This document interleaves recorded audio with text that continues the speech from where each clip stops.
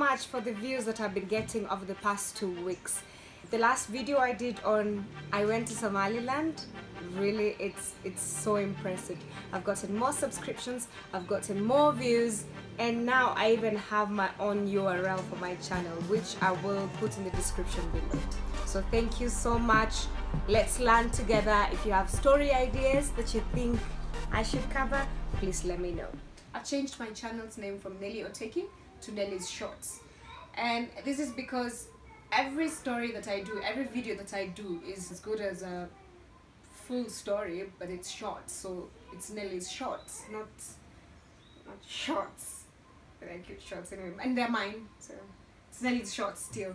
So just go on YouTube, please, and look for Nelly's Shorts and subscribe. The reason why I'm doing a video today, it's because I have not explained what I do.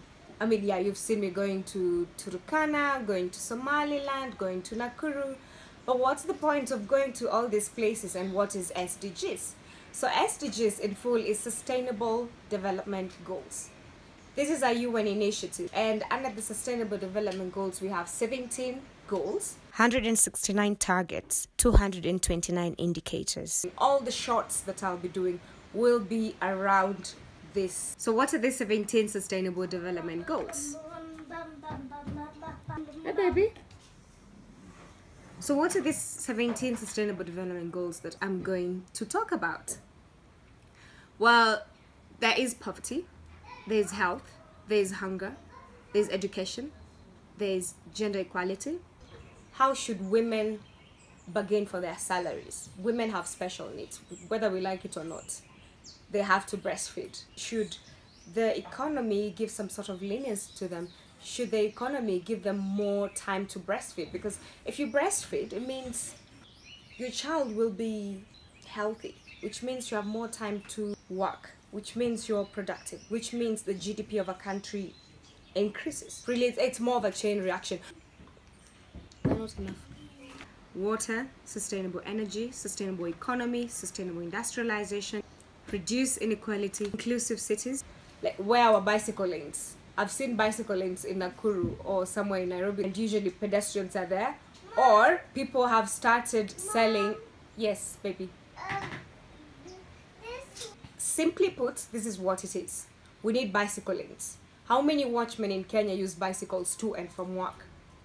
And still, they don't have bicycle lanes.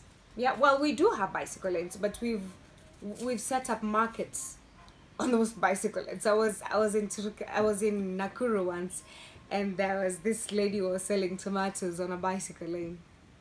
If you're going to reduce the amount of CO2 produced by cars, why cannot we have bicycle lanes? Do we have proper roads? Do we have roads that are built for people, not cars? I once went to Europe, and as soon as I was driving out of Amsterdam, well, onto the highway, it was so quiet. And I was wondering, where is everybody? Why is nobody selling clothes or fruits on the roadside? I mean, what do people do when they're hungry?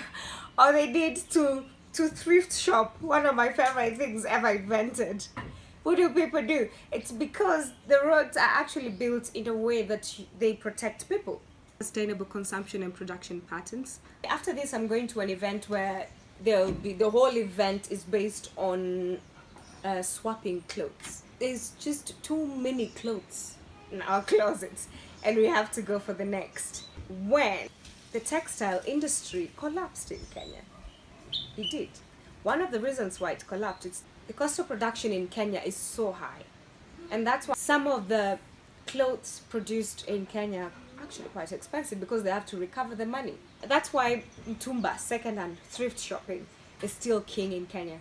Well, I mean, thanks to other designers and other shops coming in, like the 2 or 3 shops I saw in the new mall, 2 Rivers. That's my pressure cooker, so we wait until it's done. Done. Okay, so there are 2 shops in 2 Rivers that I think are going to give Mtumba a run for the money, because they are new and fairly affordable. Let's say €8, I'm at 800 bob. Urgent action on climate change.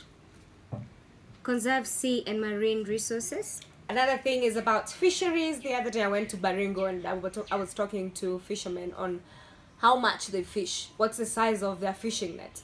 Because if the size of a fishing net is the size of a mosquito net, it means you can even harvest fingerlings, which means we're not going to have fish by 2030. Protect environment and biodiversity. And you remember I showed you about conservation. I don't think any organization has watched my video because they could have asked, then I could have redirected them to where actually the hippo tooth was.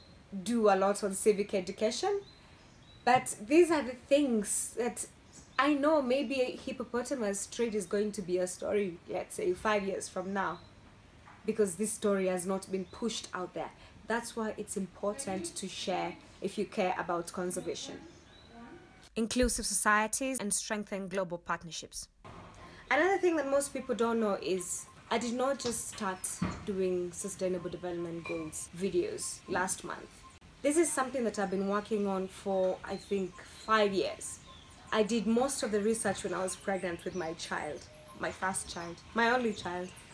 That was back in 2012. And I spoke to several production houses, but somehow this project was just not going to go through. And I decided, well, maybe it's better I kill my darling. You know, when you love something so much, but you feel like it's not going anywhere despite the amount of effort that you're doing, so you decide to kill your darling. So don't forget to say the speed motorbike. I've been told to not to forget to say it's a speed motorbike. Okay. Can I now take like 5 minutes? I finish? Yeah. Okay. Like most of the projects in production, really, the first, the second, the third don't work. And I was not going to let go the project that I've been working for 5 years. And instead of stopping this project completely, I started Nelly's Shorts. So you're part of my 5 years sweat, actually 6 years now sweat. Thank you for being here. Thank you for watching. Thank you for sharing. Because your contribution eventually is going to be used in making policies on how to make better education systems in Kenya. Some of the information that I'm generating from this, or your opinion, that's the comment section is yours. Contribute to this. It's going to be used probably by organizations on how much energy do we need? What is the best renewable energy for different counties in Kenya? For example, I showed you in Turkana is very, very windy. Coast was very, very hot. I'm not even showing you that. Okay. Sustainable Development Goals is quite a tricky subject because it involves a lot of economics. It's not my favorite topic, but I'm a human being who needs a better world. So economics, I had to learn. There was a time that Bloomberg was offering scholarships to a few students from Kenya, Nigeria, and South Africa to learn on financial journalism. I applied, I got in, and I learned on how to talk financially to people. But my point is not to talk economic lingo. My point is to show you why a mother would charge 50 bob for a mango instead of 30 shillings. My job is to break down scientific information to layman language. I feel like I'm doing a service to my nation, to my earth, for offering this information as a journalist. And I hope you can use bits and bits of the information that I'm sharing. Correct me when you see that I'm bluffing. And let's just have a cool world. Really, it's all I care about. The prettiest part of Nelly's shorts will be a touch of Nelly. So please subscribe, share my stories. My shorts would make these things all simple. So please subscribe because I will have something every Monday for you. Without failing, promise. I've not failed. I mean, I've been doing this for a month now and I'm quite excited that I get to give you something every Monday. Yes. Oh wow, you look very fancy. Your pink sunnies. See you on Monday.